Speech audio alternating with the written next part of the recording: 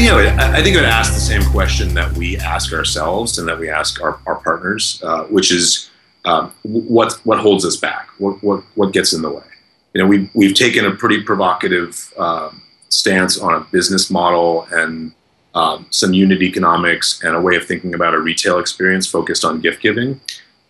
And every step of the way, we've proven that it works. And so we've got a lot of the fundamentals in place. The business is scaling really nicely, and we've got a brilliant team in place. So the question I always ask people who say, "Oh, I love what you've done. It's really interesting. It's really surprising or engaging."